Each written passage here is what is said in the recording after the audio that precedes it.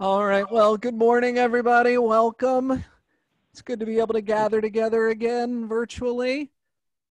We'll start like we always do. We'll do our whip around of just a quick check-in, see how everybody's doing, if we have any updates, and then we'll begin with the study itself. I'm going to start with the way that you're ordered on my screen, which won't match yours, but we'll start up with Kurt. Hey, good morning, everybody. Nothing's changed except I got my pool open, so ready to go in. I'm sure I'm going to have 7 grandchildren in there ASAP. But other than that, I'm feeling okay, and it's good. Right. Thank God. Morning, Janet. Good morning, everybody. Everything's good here. Nothing has changed. Getting back to work, which is a good thing, and that's it. Everything's good. I can't complain. Okay. Coming to us from Arizona, Debbie. Hey, I'm doing okay. I'm having major surgery on Wednesday. So they're gonna take my old knee out and put a new one in. I have an infection. So, but I've been in rehab since the 11th of April. So gosh. I haven't been able to enjoy Arizona sunshine yet. But I'm hanging in there. Miss you guys. Yeah, we miss you too, and it's good to be able to connect. Russ is joining us from outer space. Yeah, sort of. I'm at the space station today. Yeah, there you go. It's been a rough week, so I need part to of the space SpaceX out. crew. You know, it was other than really nothing much has changed other than we're really getting back to normal. We reopened officially. We can have traffic. But due to the size of our building, our restriction is 750 people in the showroom, which we'll never see, thank God. But yeah. And I'm far away from that place. That's not someplace I want to be. I don't envy those guys at all, having to actually speak to people. Some of them are actually been doing much better remotely than they've ever done in person. Yeah. But other than that, things are good. Susan watched the baby all week this week, and that's why she's not here. She's still sleeping. Yeah. The fact that she has a Zoom meeting at 9:30, so she was like, I'll try to come in for a half an hour. We'll see what happens. Okay. But other than that, everything's really pretty good. It's, you know, trying to enjoy the weather on the weekends since I haven't worked the weekend since it started, thankfully. And hopefully I never will again. Derek, good morning. Morning. Everything's good. Last week I did take a little vacation back. I went back to my old school in Ohio, saw some of my old buddies, some of my old professors, and you know, it was good to get away and you know, just drive for a little bit. And yeah, it was good. So I'm glad to be back, and you know, things are picking up at work, so I can't really complain. Great. Morning, Joe. Good morning, everyone. I hope everyone's doing well. We are doing well here. You know, everything is status quo, but I think a prayer for Debbie with her surgery coming up. And also Kurt is having surgery on July 14th on his back, so we should keep him in our prayers. Oh, for sure. And that's about it. Everything is going well. Even got a haircut from the landscaper. Ah, there you go. Good morning, Patty. Good morning. Things are going as well as they can. The company has announced that they're going to have some major layoffs coming, so and they're not going to give us as much time as they typically do. Typically, if they're going to lay you off, they give you 30 days to try to find another job internally. And they said that they're not going to do that because there's no other jobs to get within the company. So they're going to let us go in 15 days. So I'm just lucky that I'm at retirement. So I could, you know, if it happened to tap me, I'm good to go. But, you know, I feel bad for my peers that don't have as much service. So we'll see how that goes. And who knows when they'll do it either. So, you know, it's just looming over your head all the time as you try to work. Yeah, it's a lot of stress. And I'm sure it's a lot of companies now needing to do the same thing to try to regain some money, financial stuff. So we'll see how it goes. But I'm ready to go if they tap me. So it's good. That's it. Oh, and good morning. Good morning, I think. Keeps going on and off on me, saying I have a bad connection. Well, we had you for a minute. That was frozen. Had to say something, right?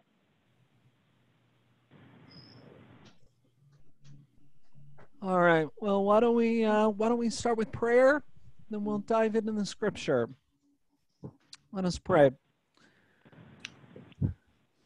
Gracious God, we give you thanks for this beautiful day, for the gift of sunshine, for the gift of pleasant weather, for the opportunity to be able to go outside, hopefully, and enjoy some of your creation. Lord, we pray that you strengthen us to walk a life of your disciple, that we may spread your good news in both our words and our deeds. We may contribute to make positive change in this world. Lord, be with us now, today, in our time of study. Open our hearts and our minds and our ears to hear your word, that it may change our hearts. In your name we pray. Amen. Amen. Okay, so we are going to focus on our gospel text for today. It's Matthew chapter 9, verse 35 through verse 10, or chapter 10, verse 8. And I'll pull it up on the screen here. Let's see. All right. All the cities and villages, teaching in their synagogues and proclaiming the good news of the kingdom, and curing every disease and every sickness. When he saw the crowds, he had compassion for them, because they were harassed and helpless, like sheep without a shepherd. Then he said to his disciples, "The harvest is plentiful, but the laborers are..." Therefore, ask the Lord of the harvest to send out laborers into his harvest. Then Jesus summoned his 12 disciples and gave them authority over unclean spirits to cast them out and to cure every disease and every sickness. These are the names of the 12 apostles. First, Simon, also known as Peter, and his brother Andrew, James, son of Zebedee, and his brother John, Philip and Bartholomew, Thomas and Matthew, the tax collector, James, the son of Alphaeus, and Thaddeus, Simon the Canaanian, and Judas Iscariot, the one who betrayed him. Those 12 Jesus sent out with the following instructions: go nowhere among the Gentiles and enter no town of the Samaritans, but go rather to the lost sheep of the house of Israel. As you go, proclaim the good news. The kingdom of heaven has come near. Cure the sick, raise the dead, cleanse the lepers, cast out demons. You receive without payment, give without payment. Here ends the reading. All right. Thanks be to God. Thanks, Joe. And Owen? I didn't mean to step on Owen's toes, but it sounded like he lost. I said it might cut out. I Yeah, think we're gonna have you're there for a second. I'm gonna have to turn this off and use the phone. I keep saying I have a poor connection, Yeah. but not physical. Got to be the inside that modem thing. Maybe they're talking about you, Owen, the poor connection. Yeah. Let me turn this off and get the phone on. Okay. So after Jesus is baptized, he spends time being tested and prepared in the wilderness. Once his ministry is launched, he proceeds to call his disciples, and he trains them about his mission. Jesus expands his mission outreach efforts by commissioning and sending his disciples. So he spent the first year training them before he sends them out. Why do you think it was important for Jesus to teach his disciples in their first year together? So they would know how to get the word out. Okay. And it's like everything. You need to be trained before you can go out and do something, especially such an important mission. Needed his guidance for that. Mm-hmm. Is there a reason why it was a year, not 2 years or 6 months? That's a good question. And did he train them all at the same time or different times?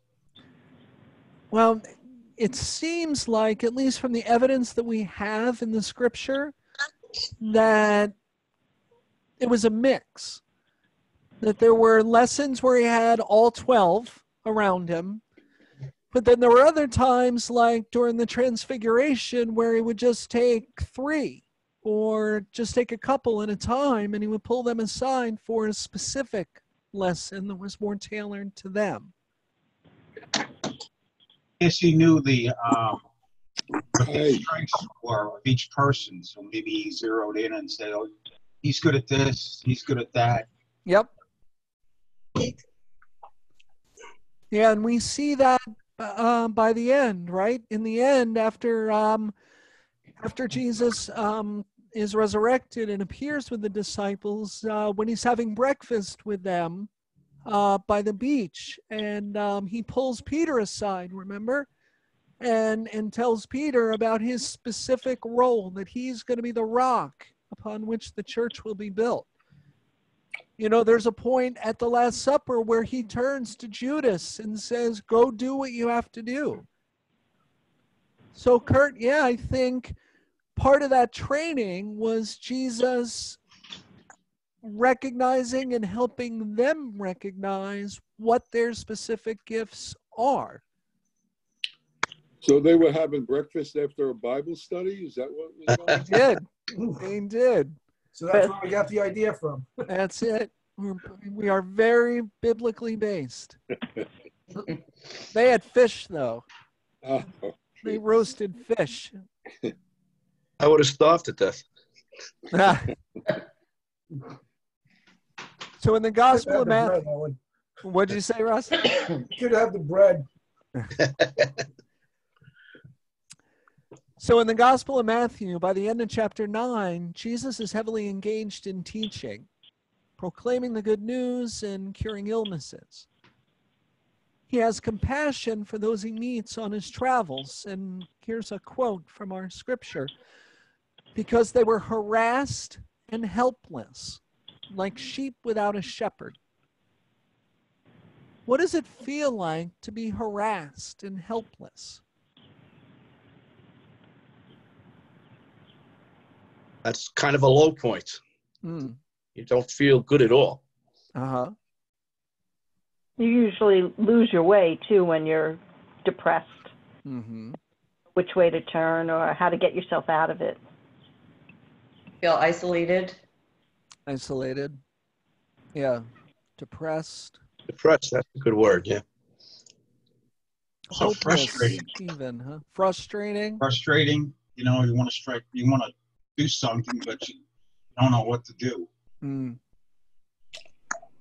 maybe it's like some of these small business owners that lost their whole livelihood. Mm-hmm. Yeah, they don't know where to turn to. Mm-hmm. Yeah, I have a good friend who he's a restaurant owner, and one day we were distanced, but on his front lawn talking, and he said everything was going so well. We did everything right. Everything was right where it needed to be, and then it all just tanked. Mm. You know, it's, you know, you build all that up, and for nothing that you did, it all just disappears in front of you. So what does it mean to be a sheep without a shepherd? Probably walk around in circles, not knowing where to go. Yeah. Wandering around aimlessly. Uh-huh. wandering aimlessly and not having any clear trajectory, any clear plan or purpose adds to that helplessness and that frustration and that isolation even. And you look for somebody to lead. And while you're walking around, perhaps you follow somebody who isn't the best role model for you. As a sheep, you just grab onto somebody who seems to have some authority and roll with that one. Yeah, dangerous thing, right? It's the cliche of it, any drink of water in the desert, right?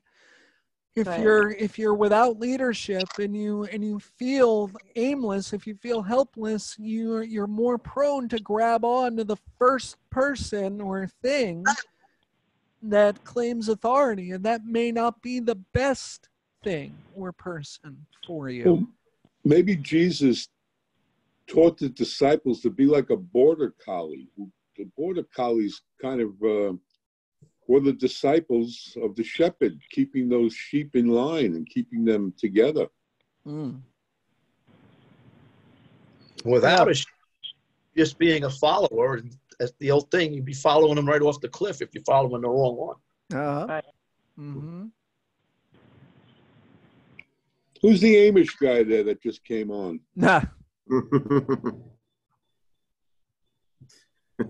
He snuck technology into the village. So Jesus sees a great need and a hunger in people as he travels throughout the cities, the villages, and the countryside. And he compares it to a harvest time when the crop is ready and laborers are needed. If there aren't enough laborers to maximize the moment, then the full benefit of the time is lost. Now, Jesus, he believes prayer is the first step. Whenever you look through the Bible, whenever Jesus is about to do something big, he stops and he prays first. Whether it's beginning his ministry or when he's about to be arrested, any major moment in his ministry, the first thing Jesus does is he retreats and he prays. To pray is an acknowledge of a need for assistance, particularly in dealing with people who have needs. The laborers of Christ still need a shepherd. And Jesus says, the harvest is plentiful, but the laborers are few. Therefore, ask the Lord of the harvest to send out laborers into his harvest. It's not just laborers who are needed, but those who are open to labor for Christ. So how do you think prayer could assist in getting laborers? How does prayer help?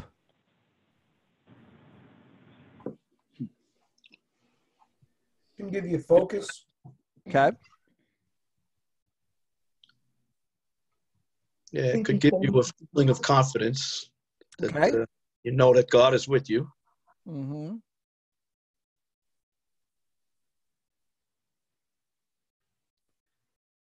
So why might the Lord be concerned about the harvest? Because you're not harvesting crops, you're harvesting people. Followers, believers, bringing people to the fold. And one thing I really like about that, none of us are really farmers. I have no green thumb at all. I kill everything. But, comparing this idea of gaining followers to a harvest, it adds some urgency, right? Because the harvest, you only have a specific amount of time to work in. If you miss your opportunity, then the plants are just going to die and you're going to lose all of that crop. So what Jesus, I think, is saying is this is the time where we have to act. We can't take our time. We can't dilly-dally. We don't have forever. This is the moment that God has given us. And we need to take advantage of it. And God has blessed Jesus with laborers, right? He has his disciples. And so Jesus gathers his own disciples, whom he's called, and he gives them the authority to heal. It's interesting to note, if you notice, the disciples, when they're listed, did you notice they're listed in pairs? Yeah. Yeah. Yeah, they're 2 by 2 as they list their names. They say Judas Iscariot, the one who betrayed him. Spoiler alert. Yeah, right? Yeah, absolutely. But yeah, so Jesus, it's as if he recognizes that we have this set amount of time, and even though I'm God, I'm still only one person. So we need to divvy up our responsibilities. We need to spread out so that we can have maximum impact during this time. I think Judas was all by himself purposely, so no one would try to talk him out of doing what he was going to do, because he had to do it. Uh-huh. Mm-hmm. So No, it's an interesting take. It's a good take. Yeah. My first congregation, I was an associate pastor. My senior pastor used to use this same image all the time, that he said, I have the easy job. I talk to all of you on a Sunday or on a Wednesday or whatever, and bring the word of God to this set group. But then you have the difficult job that now you go out, and he called our congregation the frontline ministers of our congregation. He said, you're the ones who go out on the front lines in your everyday life. And all the lessons that you're gaining on a Sunday morning or a Saturday morning in a Bible study or a Wednesday night, you're going to take all those lessons, and now it's your job to transmit that into your daily life. And that's a lot of what is happening with Jesus and the disciples here, right? Jesus spent a year of an intensive training with these disciples. I mean, it continues for 3 years. He's with them in total. But this is the first moment where Jesus says, okay, the training wheels are starting to come off a little bit. And now you're not just going to be a recipient. Now you're going to be a leader. You're going to be the transmitter of this good news. You're going to be the one that's going to bring healing. You're the one that's now going to bring hope. So what would it feel like to be a student of Jesus and then to be commissioned to heal and cast out unclean spirits? It'd be a little scary. Okay. I was going to say the same thing. That's a lot of responsibility. Right on, right? And I'm thinking powerful, that I can do this in Jesus' name. Yeah. Yeah, it's both, right? It's terrifying on one hand that now I have all this responsibility on me, but it's incredibly empowering also. And Jesus fills with that reassurance that even though you're going out, you're not going out alone. Right. You're not doing this on your own. Number one, I have a partner with you. You're going to have a partner that's there with you. And even more so, you're doing this with my power. It's not just you. You have my presence with you as you do that. So is that our calling today? To heal and cast out unclean spirits? Today and every day. Yeah. Not literally, but okay. Yeah, that's our calling. Okay. All right, so how so? Especially if we're saying not literally, because we're Lutherans. We're uncomfortable with this whole unclean spirit and healing and all of that. We have to lead by example. We have to not be shy about our beliefs and convictions. Uh-huh. Again, knowing that the Spirit is with us, and even if we make mistakes, we're not going to do anything wrong in spreading the word or setting a good example. Uh-huh. And I liken it to the whole Stephen ministry that we have at the church, where we go and we train people for 50 hours to provide, help so they can walk along people who need some help at that time. So it's all wrapped up in that ministry for me. Absolutely. Yeah, I'm a others huge. as we love ourselves. Go ahead, Russ. Loving others as we love ourselves. Yeah, Patty, to your point, I am a huge proponent to Stephen ministry, and not just because of the pastoral care that it provides, but because of the message it sends to the congregation. I think it's an important lesson that it follows that model of the disciples. First, you get well trained, and you're given a great support system, and you're empowered to do the work of the Spirit with the congregation. I think it's an incredibly important lesson that goes, when done right, it doesn't just apply to pastoral care. It sets a model for all kinds of ministry throughout the congregation. What do you think the life with the disciples was like during that first year with Jesus, during that training year?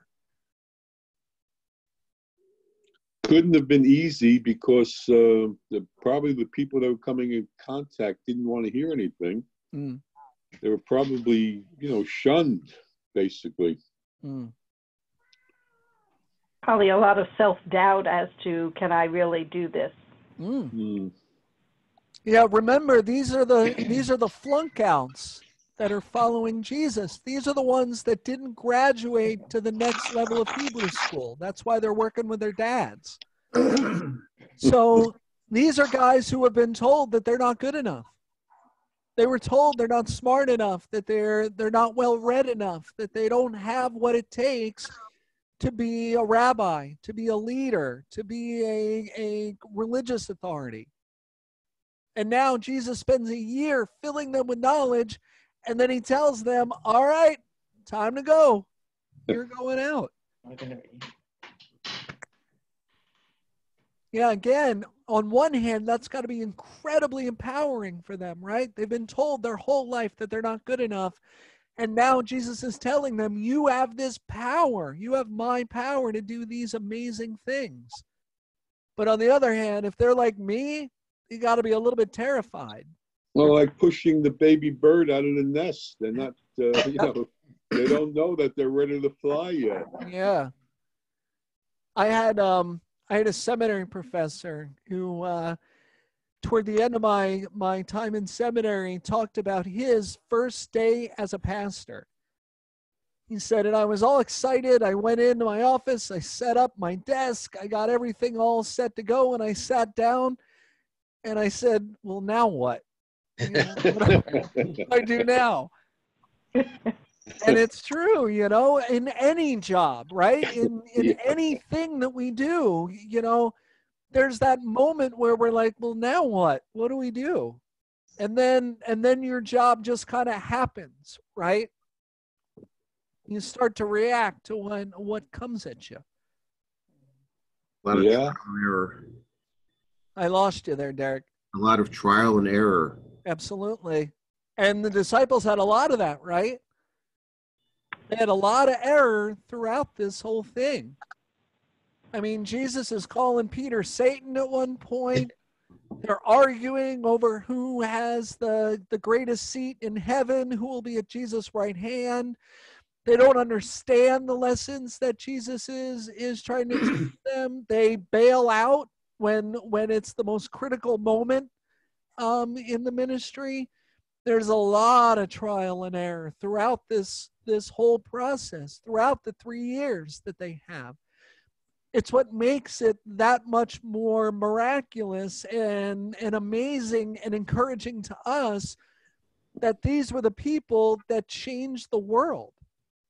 I mean, they were the ones that really brought about this new church, this new understanding. And it was a bunch of screw-ups that did it. It was the kids at the back of the class. The ones. Why did you put Owen on the screen when you said that? No, but it's an incredible message, I think, for me, when I have my moments where I don't feel adequate, where I don't feel like, I can't tell you how many times I've said in my last almost 20 years, they didn't train me for this. They taught me Greek and Hebrew, and they, taught me how to break down scripture and all this other stuff, but, they don't teach you, how to be there with somebody when they've lost their loved one. They don't tell you how to deal with a congregation that now can't gather physically, and doing online worship services, or, whatever ministry throws at you. And, that's for me as a pastor, but I'm sure the same is for you in your different roles, whether it's as a spouse or a parent or a sibling or a worker or a friend. There are so many times where we feel like, man, I wasn't trained for this. When I graduated the police academy, I immediately left for my military duty. And when I got back, like 3 weeks later with some days off in between, everybody else was like an experienced officer after 3 weeks. I didn't know what the heck was going on. Talk about a fish out of water. Yeah. Yeah, but what do, right? You just dive in. Exactly. And you figure it out. I had some good mentors too. That's important. And again, that's the network that Jesus is building in that first year, so that they have one another. I mean, in that critical moment when Jesus is arrested, what happens? They all scatter, right? Yes. But the good thing is that what Jesus instilled in them, and we're way off the Bible study at this point, but who cares? But obviously Jesus trained them well, because at first it looks like they all failed, right? They deny Jesus, they run away, they hide. But what do they do after they run away? They come back together. They do. They all come back together, and they're still in hiding, but they do it together. So maybe the most important thing that Jesus was building in that first year, more than any kind of formal lesson, was to build that community. So that even when one of them would fail, they still had each other. Yeah. And it's only then, when they're all together, right, that the Spirit comes in and then kind of supercharges them and sends them out. And from that moment, man, they're a force to be reckoned with. Because they totally flip a switch at Pentecost. They go from a group of doubters, a group of fearful people, timid group in hiding, to a group that now is standing up to the greatest authority in Rome. That are willing to sacrifice their lives and be arrested and be martyred for the faith. They make it through that low period, that period where they probably felt like sheep without a shepherd, where they felt like they were scattered and helpless and harassed. And because they stuck together, they were able to make it through. So I'm going to shift gears just a little bit here. Jesus gives clear instructions to the disciples to not interact with the Gentiles. Right. Or the Samaritans. Or the Samaritans, right? Now, is it that Jesus doesn't care about the Gentiles or the Samaritans? No, he obviously does, because Jesus specifically reaches out to both of those groups at other times. But for this lesson, for this moment that Jesus is teaching them, he's saying the time isn't right yet to harvest that crop. That crop's not ready yet. Maybe because he doesn't think the disciples are ready for that yet. Maybe he's saying, go ahead. And also, the Jews were the chosen race by God, and maybe he's got to get them straightened out before they can spread out. Right. So Jesus places a priority on the Jews in this lesson here.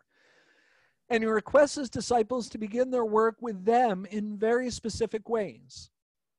He tells them, as you go, proclaim the good news that the kingdom of heaven has come near. Cure the sick, raise the dead. Raise the dead, he's telling them. Man, I mean, setting the bar high. Cleanse the lepers, cast out demons. Plus, he says, do it without pay. Right. Right. I try to ignore that line in the Bible. Different So world. what do you think? I'm going to stop the recording for that part. So what's the most surprising aspect to you of the commissioning of the disciples? Surprising aspect? Yeah, is there anything that's surprising there? It's surprising to me that the Jews didn't go along with it. Mm. I mean, the power of God should have been enough to make them believers. Well, the average Jew probably didn't realize Jesus was resurrected either. As far as they know, he's dead. Mm-hmm. Are there any examples of the disciples raising people from the dead or curing leprosy? Are there any examples that they do that later on? Yeah, in Acts they do. By the time they get to Acts, they start actually recording them doing those things. Peter does. Well, Acts basically begins after Pentecost, right? Right. Well, it actually begins just before Pentecost. Jesus is still in chapter 1. At the end of chapter 1 is when Jesus ascends before them. So remember, Acts and Luke, the Gospel of Luke, they're written by the same author.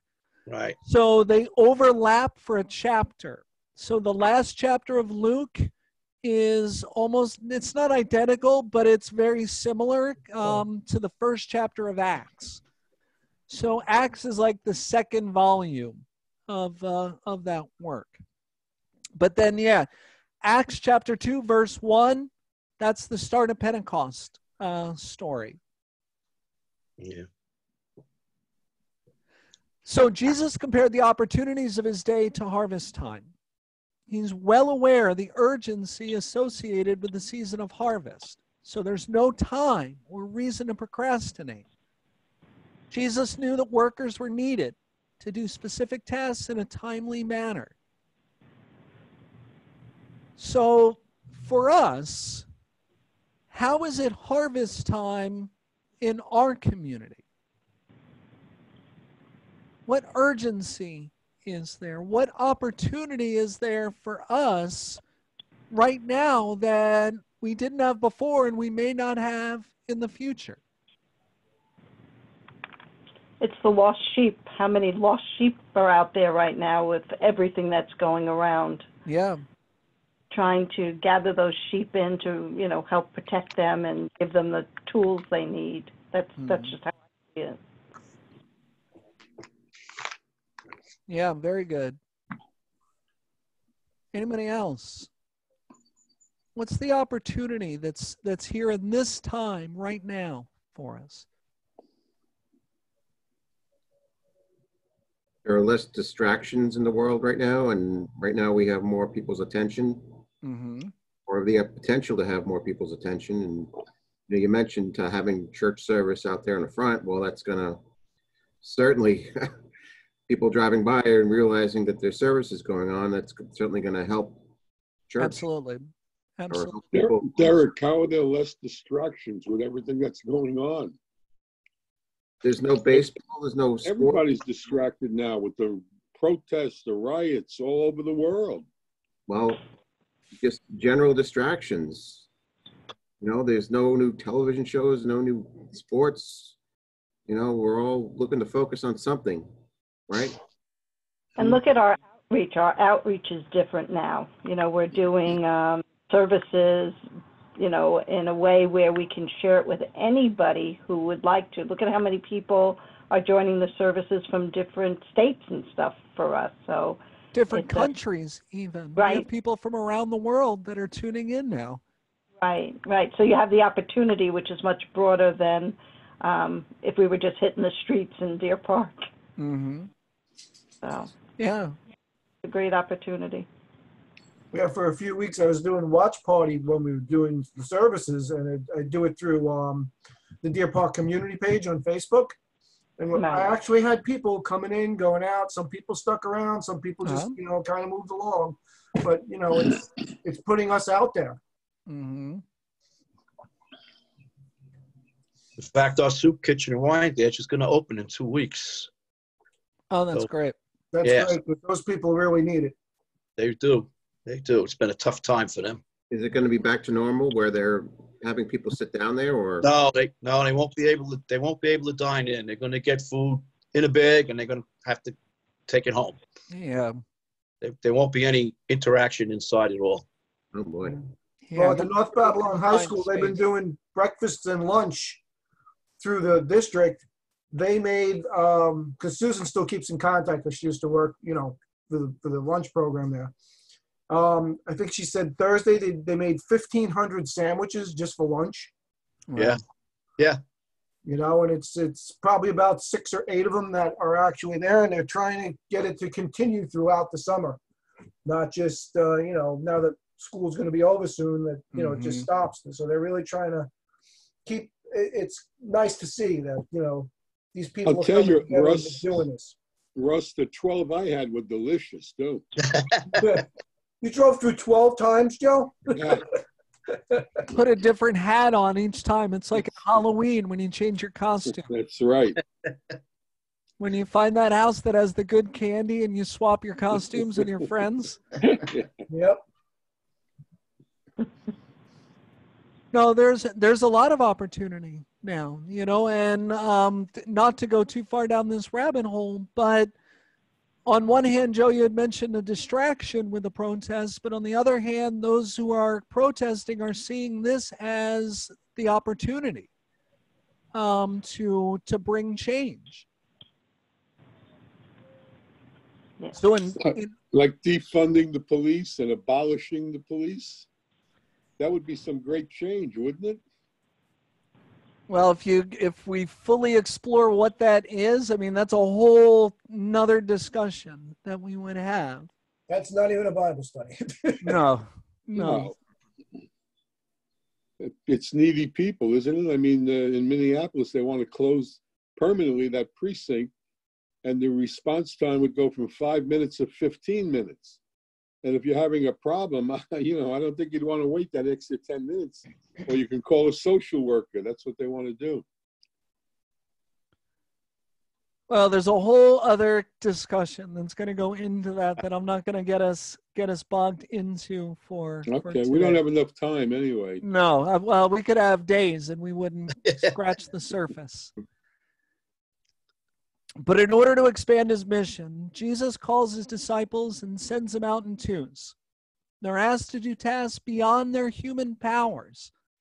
Specifically, they're asked to cure, raise the dead, cleanse lepers, even cast out demons. Now, they couldn't do any of that without God's Spirit empowering them to do so. Jesus continues to call disciples to be sent out in his mission, to do things beyond their human capabilities. There's such a need as people search for meaning and healing in their lives. Today, no matter the season of the year, it's harvest time for us. So our last question, what does it mean for you to partner with Jesus in mission? What do you think Jesus is calling you to do? What's your harvest time? I think he wants all of us to be disciples. Mm-hmm. That could be every day. I feel a calling for like compassion, giving people compassion as they struggle through whatever struggles they have right now, instead of trying to say, oh, you should get over it or something like that. Realize that it's real for that person, and my compassion has been raised, and I'm always thinking of Jesus at the back of what I'm doing for others. Mm-hmm. think for me, it's more of an awareness. I'm more aware of what other people are going through. I mean, maybe it's because I have more time to do that, but you really, I don't know, you kind of see it from a different light. Great. Did you tell those That's good. Anybody else? What does it mean for you to be a laborer? What's God calling you to do? I think to me is, I always ask the question, what would Jesus do? Mm-hmm. How would he do that when I need some help? He's there for me, or with me, as Patty said, to show compassion, and I think we lack that a lot in our lives. And that's what I think he helps me with, is to recognize other people's feelings. Yeah. What they're going through. Mm-hmm. I think with the pandemic, all the people, like said, that need help, need food. I never realized that people were in such bad shape, missing one paycheck, health paychecks, and not know where to turn. Mm-hmm. So Jesus helps you with having that compassion. Thanks, Kurt. Well, I wound up in the soup kitchen. I felt it was a calling. Mm-hmm. And been about 8 years now. And I do see the other side a lot. Mm-hmm. Most of the people are minorities. And most of the people are grateful for what we're doing. It makes me feel good about what I'm doing. There you go.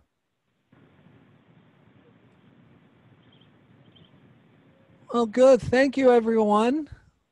Quick question, Pastor. Sure.